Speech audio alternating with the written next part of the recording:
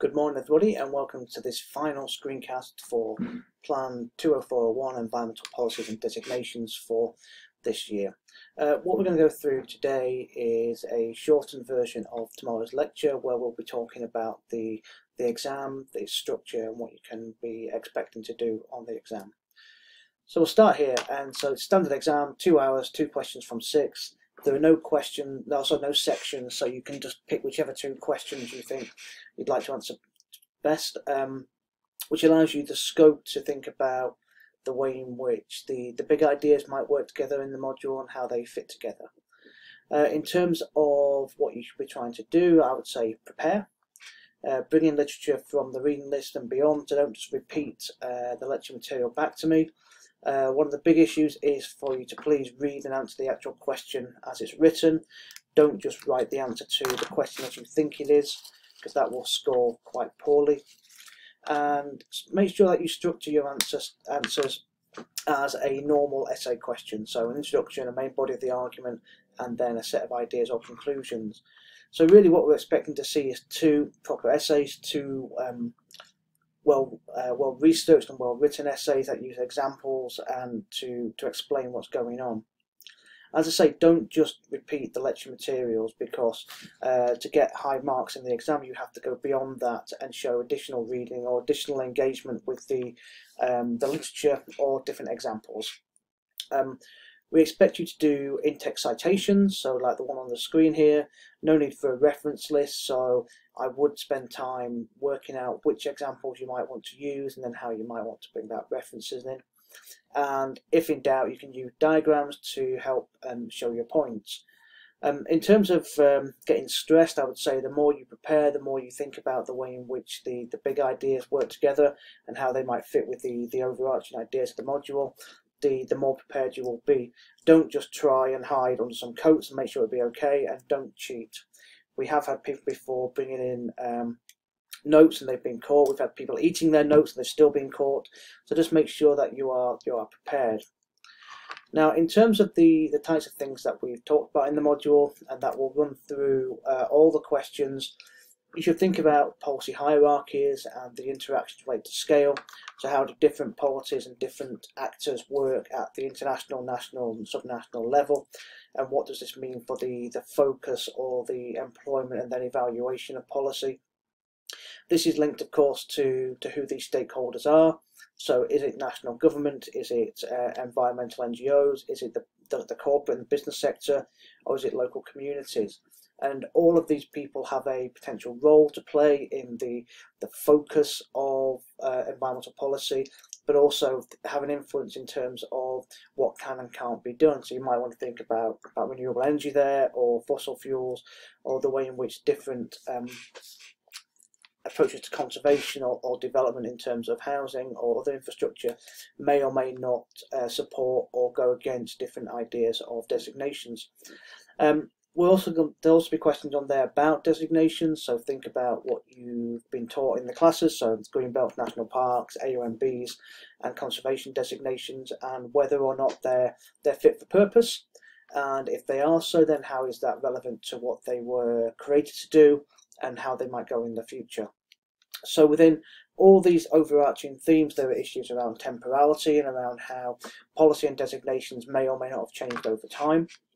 You'll need to think about spatial variation, so the way in which policy and designations can work at a single scale or a nested or a hierarchical set of scales, and how this then influences the governance structures and the variation in terms of what can and can't be done. So this understanding of change over time, this understanding of spatial variation, and therefore the differences in how environmental policies are formed, are enacted and are managed, and the way in which designations might play a role in this are actually quite key. And something to remember throughout all this is that all of these things will change over time, so we're looking for critiques or a more nuanced understanding of how these things have happened and why. And so in terms of the things that you might want to think about, is why do we have environmental policies and designations? What role do they play? So is it about dealing with air pollution or health issues? Is it about dealing with conservation extinctions? And so these big ideas about resources and their management, how they impact and influence human health and livability and well-being, or whether or not we're thinking about the economic value or the conservation and the ecological value of something which is becoming extinct. So these big ideas can be around weather, around climate, around economics, around political structures, around social and cultural understandings of landscape. And this is where you've got opportunities to bring in a number of different examples to try and show how policy has been formed and how it's changed over time and what value that has in the real world. We'll also be looking at who controls environmental policy and designations, and so there's this growing internationalisation of environmental policy and the effectiveness of these debates in shaping more forward-looking, more resilient, more sustainable environmental management.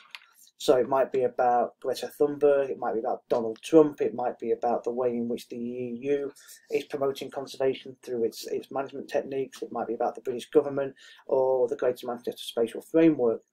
But all of these things offer discussions of how different stakeholders can work together or work against each other to present policy which is more resilient to the future. So it's not just about what we've done before, where we're going, but also this current amalgamation of different voices and different ideas, which are really shaping the discourse on environmental policy in the media, but also in practice, in academia, and in government policy. And this, of course, will have an impact on what policy is put forward and how designations are presented and whether or not they're still valuable. So then it might be worth thinking about the way in which AOMBs or national parks or green belts were created, what their purpose was, and specifically what their value is now. So are they still developing and delivering the same ideas that they were when they were first created? So things we talked about last week in the Peak District. Or are they now performing different functions and different services? And if they are doing different things, how is the designation changing over time to respect that and to help support that? And in these conversations, the designations may not be the same as they were previously, and that may be a bad thing. And it's down to you to really tease out the nuances of this. And we can do the same with policy. So how has policy changed since 2010 and the election, well, the formation of the Conservative coalition government, and how has that changed where we were from New Labour or even previously? So this understanding of policy evolution, of policy focus and policy value, along with designations in terms of what they're supposed to be doing and how they're supposed to be doing it, will be quite crucial to how you might answer some of the questions. And that brings us to this notion of who's involved and whether they're actually valuable or not. So are green belts still valuable? Are national parks in the USA valuable? Is the Paris Agreement valuable in terms of its policy discourse? Or are these things just there to limit the way that people or business actually engages with the environment? And if they are limiting what people are doing, then is that respectful of the way the world is changing? Is it respectful of things like ownership and equitability and access to the landscape? And if not, what things might we do to actually improve these things? So the usefulness of designations and policy will be a very subjective discussion, but it should be couched, it should be based in an understanding from the literature about where policy has come from, where we're going in the future. And these things can be aligned more specifically to some of the weekly themes that we talked about.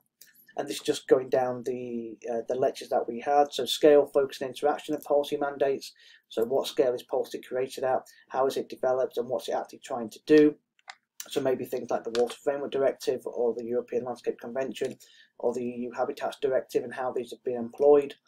Again, looking at who's involved with these ideas, be it in a positive or a negative way, and the role in which is shaping policy and the equity of the process. So is everybody able to have access to the structures and the consultative process of policy formation? And if not, how does that affect what actually happens? And things like, should we be cascading national policy down if the local context isn't being captured by that national policy? And again, this can be thought about from a designations perspective. So are the reasons that we have national parks the same now as they were at the time? And how are different disciplines or different areas such as business or more minerals extractions maybe working against sort of the conservation agendas to try and not exploit but utilise the resources that lay in national parks. And a lot of these discussions about scale and focus and designations and stakeholders can be seen in the way in which greenbelts, national parks and areas of outstanding natural beauty and other conservation designations are presented in both the literature and in practice. And so some of those latter things, we've had lectures on them, and Phil's talked about them as well. So finally, as I say, don't panic, read the questions, do what it asks you to do. It's not a trap. Everything in the exam has been covered in the lectures. The materials in terms of the lecture captures and the lecture slides that we have are on Blackboard, so you can actually go and get them. And if you spend the time reading and looking at the lectures themselves and the PowerPoint for the actual lecture tomorrow, you'll start to see where these themes might align. So you think about the big themes and how they might be employed on the specific weekly ideas, then you should get a better understanding and appreciation of how these things all fit together. So good luck, don't panic, it's not a trap, and I'll see you all tomorrow to go through this in the lecture in more detail. Bye bye.